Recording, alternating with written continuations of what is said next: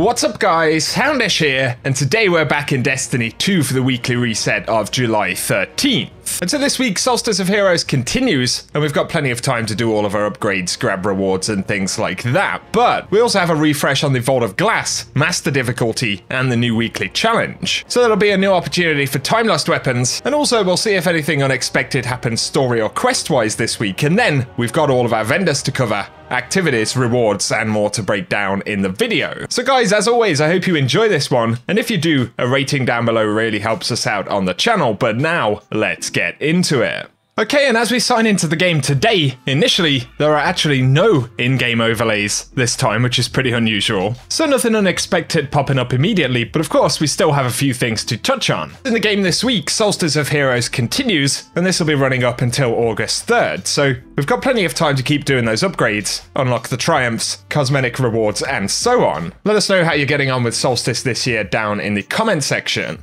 Next though, for the Eververse store this week, as always, plenty of items featured for silver on the front page if you want to pick any of them up. But we've got the oiled algae shader right there available this week for Bright Dust on the front page. That's 300 Bright Dust. We've also got the Golden Rider exotic sparrow for Solstice, and it finally loaded right there. You can grab this one for 2,500 Bright Dust. We've also got the Predator Sunshell, another one from Solstice from a couple of years back, I believe, for 2,850 Bright Dust. And then we can get the Power Rising exotic emote on the front page as well. Of course, there is the event section since Solstice is still running, but for the main Bright Dust section, we do have the Breathe In exotic emote right here if you want to grab it. 3,250 Bright Dust, pretty expensive stuff. We've also got the Shaded Shell for 2,850 Bright Dust, of course, another fairly old school one for Solstice. And then we've got the Legacy 2 Sparrow right there, very interesting looking thing for 2,500 Bright Dust.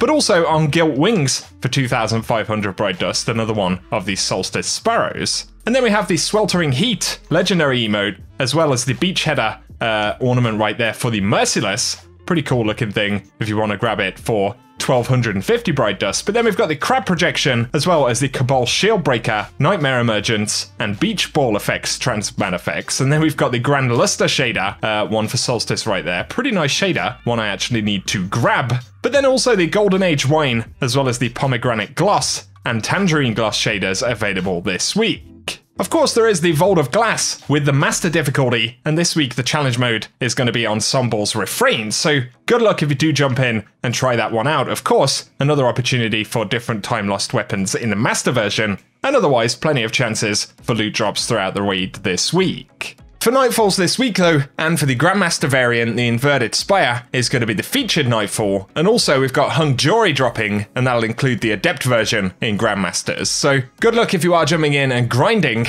Don't forget also that Bungie had said we need to turn in all of our Vanguard tokens before Season 15 if we don't want those items to be completely lost, as they are going to be removed from the game when Zavala gets an update to his ranking system. And also in terms of the rotation for weapons, of course DMG confirmed that it was knocked out a little bit with the update last week. And so this week we get Hung Jury, next week we'll get the Azumi RR4, and the final week of rotations after that will be Palindrome, Swarm, and Shadow Price, with 3 featured drops at the same time. Checking in with Banshee, this week he does have the Long Shadow with Field Prep and Moving Target. We've also got Lonesome with Rapid Hit and Kill Clip.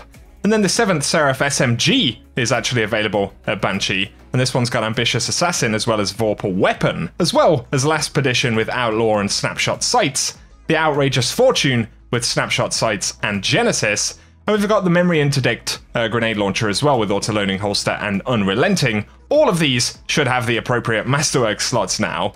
And then for mods we've got Icarus Grip as well as Backup Mag, but these will change on a daily basis. Then not forgetting Ada's inventory, for today she's got Machine Gun Loader as well as Argent Ordnance. Pretty good charge with light mod for rocket launchers, so definitely something to grab.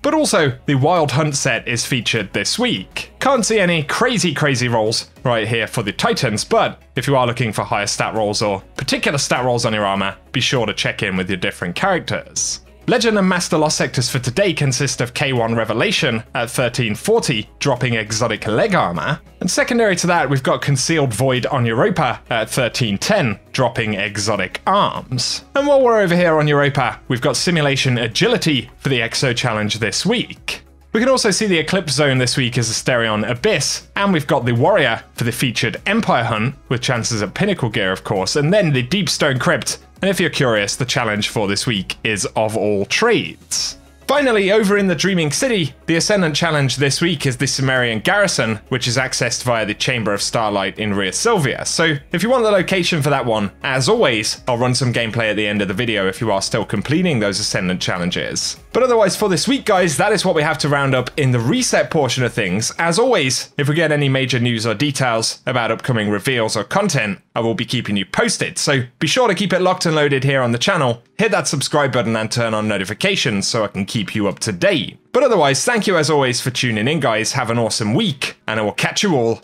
very soon.